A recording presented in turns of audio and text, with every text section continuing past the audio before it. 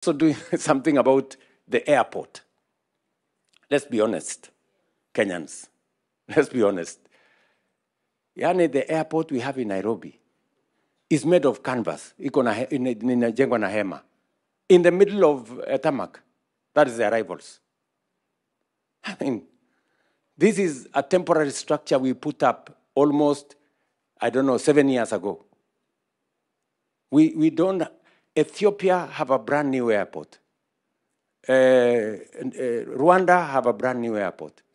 And it is the reason why we need to work with investors to give us a new airport in Nairobi.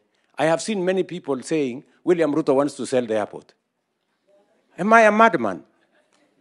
Sure. How do you sell a strategic national asset? You have to be insane.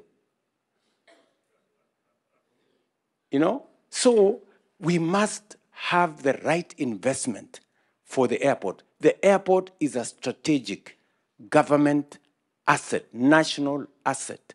What we want to do in the airport is to work under the PPP program. And people must understand PPP has the potential, public-private partnership has the potential to bring in private sector money, blend it with public sector investment to be able to create an outcome that brings win-win. Let me tell the people of Kenya, for example, let me give you an example. We are all celebrating the Nairobi Expressway. It nowadays takes 5 minutes, 10 minutes from the airport to Serena. True? Yes.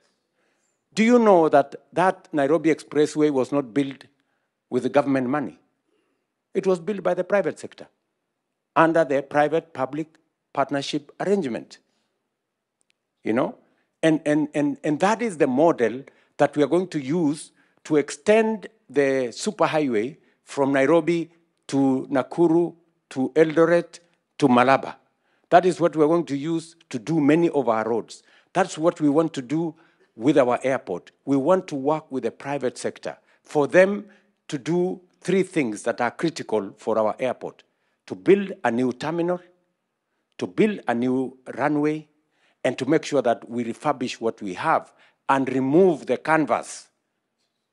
Ile hema iko hapo ambayo sasa ni arrivals. It's a very shameful thing. The airport we built in 1970, I saw the plaque there, by Jomo Kenyatta. That so many, almost 50 years ago.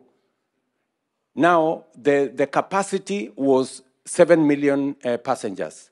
Last year, we had almost 9 million passengers. We are actually 10 years behind schedule in modernizing our airport. Other countries are ahead of us.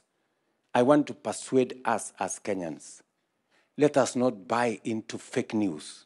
Let us not buy into propaganda. There is no government that can sell a national asset, a strategic national asset like the airport. We are going to work in an open and transparent manner to make sure that we develop the airport using legal instruments that can be audited by Parliament and by other agencies to make sure that they bring value to the people of Kenya. So the same thing that Hersi is saying, to develop the infrastructure here. We do not have sufficient conferencing facilities.